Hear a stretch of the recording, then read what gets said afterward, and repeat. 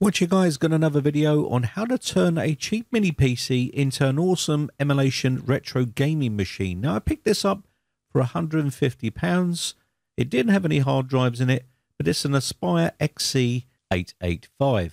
Now this one does come with an i5-8400 and it did have 8 gigabytes of RAM in my version. And what I've done is I've added another 16 gigabytes to make that 24 gigabytes. Now, this would have come with a 1 terabyte mechanical drive, which was not included in the purchase.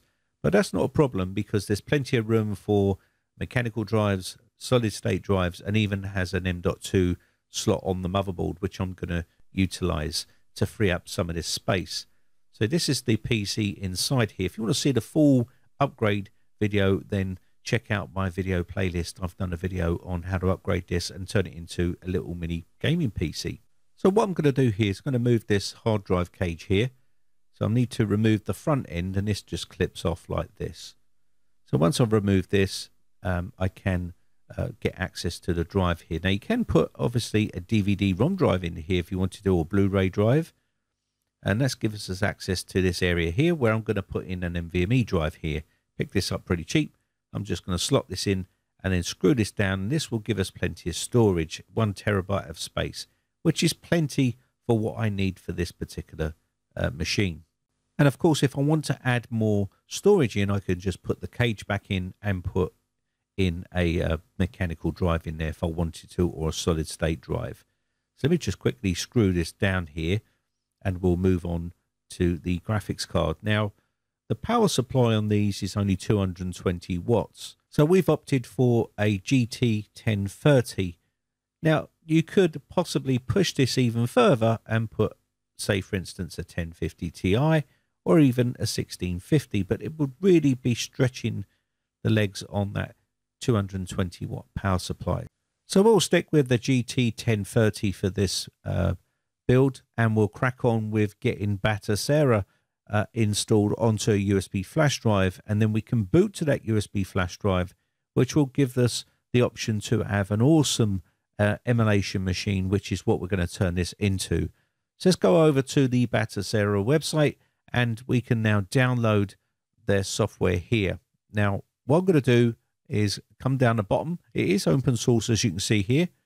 So we're going to come down and download the version for this machine. The version for this machine we need is the standard desktop laptop version, but they do other versions, which I'll go through here quickly, which is the Apple desktop laptop and also the Intel NUC. It'll also run on a lot of handheld consoles just like these ones. So if you have one of these, you can run Batocera on one of these as well. And I'll come down a bit further. If you've got a Raspberry Pi, you can even run it on a Raspberry Pi as well. And it also runs on Odroid as well if you want to run it on any of those. And you can see the Roptrick boards here. It will run on those as well. So pretty cool. Any Android box there, it will run on these. And even on old desktops and laptops, this will be the version you need to download for 15-year-old systems if you want to run this. So once you've chosen your selection, download it, hit the download button or the direct link, and this will download Batocera to your machine. And once we've got this downloaded, we can then download Etcher. Now, Etcher is a great little tool for creating our bootable USB flash drives with Batocera on it. So what we're going to do here is download this as well. And we've now got the image down, and we've also now got Etcher down. So once we've got these two, we're going to need a flash drive. You want to try and get a pretty reasonably fast flash drive. And then what we're going to do is open up Etcher and get this onto the system so we can create our bootable media. So I'm going to go ahead and click on this one here and get this installed. Very simple and easy to do. You'll see this box here. All we need to do here is pick a file that we want to flash. So I'm going to pick the Batocera file here. So just click on this one here. And we're going to come down to the location where our file is. Now you'll notice it's an image.gz file. You will need to extract that file with 7-zip and make it a .img file, which I'm going to do off camera. And I'll select it here, but you'll see it is a .image here. You can't use the .gz, okay? So make sure you extract it. Now we need to select our USB flash drive. I'm going to select this 123 gigabyte USB flash drive here. And then once I've selected this, we can now select this one. And we can now click on flash. We should have the .img file, which is our Batocera file. And we also have the USB flash drive. And now we can click flash. And it will copy all of that data over to the flash drive, which we can then plug into our little mini PC and boot to that USB flash drive. So what we're going to do here is literally flash this, and it's now done. You should see flash complete, and that means it's been completed. If you see an error code there, it means you've done something wrong and you need to go back and redo it. Now, once you've booted to Batocera, you can see we've got game settings here, and you've got all the customization which you can do inside Batocera to make it suitable for your mini PC. And basically, you can come in here and mess around with it. Now, if you want to see a full tutorial on how to set this up properly, then let me know in the comment section below, and I'll make a start to finish on how to get this set up and customize it the way you want to. So once you've got all your controller configured and everything else configured, it will look something like this, where you'll get all the selection for your games. You will need to go into the file system and drop in your ROMs and your BIOS. And once you've got all that done, you should be pretty much good to go. Now, if you want to see a full tutorial on setting this up, then let me know in the comment section below. There's plenty of videos out there that have done that as well, so you can always check those out. Also, if you want to change your theme, just like I've done here, you can go into here, UI settings, and basically make changes to your theme set. So go in here and select the theme. So you can see I've already got some downloaded.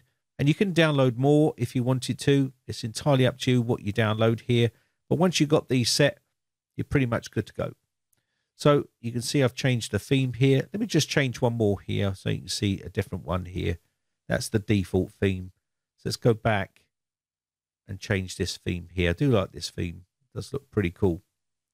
So once you're happy with your theme, you should see a change in the look of it. And I think you agree that looks absolutely awesome. And any person's going to love that setup if you get this set up just the way I've got it here. You can get all your games on here, and you'll be able to play all your wallpapers and fan art and videos and stuff like that will all be added in as well. It'll look absolutely awesome. So here's some gameplay for you just to show you how it all works. I've muted the sound, but you can basically get an idea here, some games, how you can get these working on here. I've not messed with the graphics settings or anything. I've just left them on default. But you can mess with those and turn them up. But basically, as you can see, works really, really well on this system. No problem at all. It'll work on older systems as well, depending on what you're trying to achieve with it. But other than that, I think it looks pretty cool. I'm using just a PS4 controller here, plugged it in and set this up. You can do the same, or you can go and buy yourself a one online. They're pretty cheap. I'll leave some links in the video description if you're interested. Anyway, I think that's going to be about it for this video. My name has been Brian from briteccomputers.co.uk. If you want to see a full tutorial on setting this up properly, then let me know in the comment section below, and I'll do my best to make those videos for you. Big shout out to all my YouTube members who joined my YouTube members group. I appreciate the support. Bye for now.